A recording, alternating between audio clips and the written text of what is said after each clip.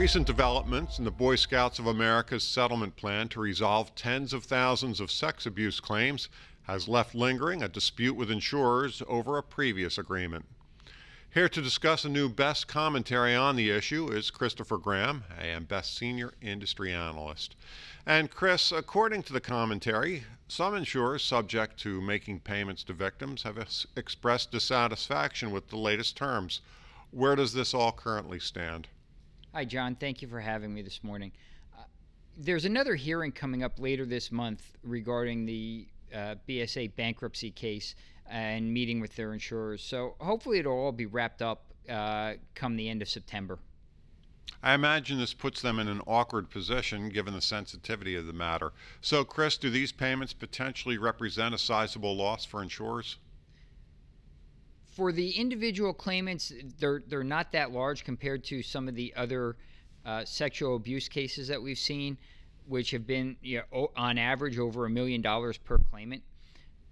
When you look at the claims in terms of the insurer's earnings and their capital, it's probably not going to hit their capital. We're looking at something that's smaller than natural catastrophes overall, so probably not that large of an event. Now, there's been concern about how to prove the validity of these claims. So, Chris, is this issue reflective of a greater one affecting insurers, specifically social inflation? Yeah, that's going to be the tough one to figure out here, right? How does this, how many claimants are going to be getting, small amounts just, riding on the coattails of a larger claim, and what does this do to, social inflation overall?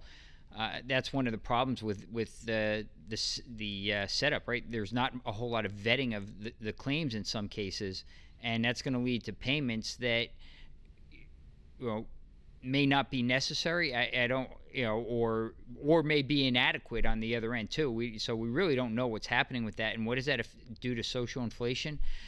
Could we see a lot more types of these claims? I think that's a concern, right? What precedent does this set, and will there be more class action suits with unvetted claims being paid out?